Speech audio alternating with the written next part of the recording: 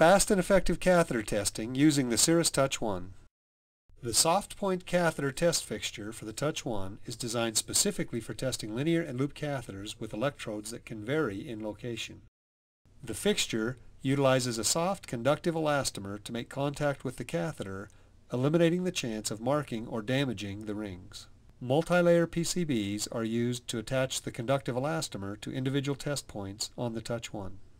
A pneumatic fixture captures the catheter and holds it in place during the test. A universal mating adapter accommodates many different proximal end connectors. A lower cost solution is to build a separate mating cable for the proximal end of each catheter. We have two different catheters to show you: a thermocouple quad with a Riddell end and a duodeca with two Riddell ends. To test, the operator plugs the proximal end into the fixture box, puts the distal end into the opening in the fixture and touches the optocoupler latch switch to close the fixture, then enters the part number of the catheter to be tested using the touchscreen display.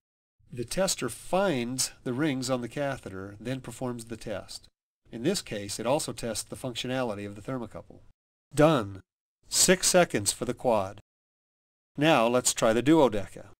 Again, the operator plugs in the catheter, this time two Riddell ends, loads the distal end into the fixture, touches the switch to close it, and enters the part number. A barcode scanner could be used to enter the part number, so the operator doesn't have to enter it by hand each time. In addition to testing for miswires, the Touch 1 is performing a 4-wire continuity test.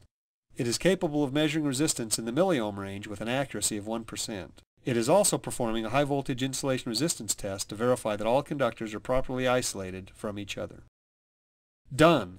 16 seconds to completely test the duodeca. The Touch 1 could also be used to do a single-ended shorts test while flexing the catheter. It scans at a rate of approximately 2 milliseconds per point, so a duodeca would be scanned in roughly 40 milliseconds, or 25 times per second. Thanks for watching our short video on catheter testing with the Touch 1. For more information, call Cirris at 1-800-441-9910.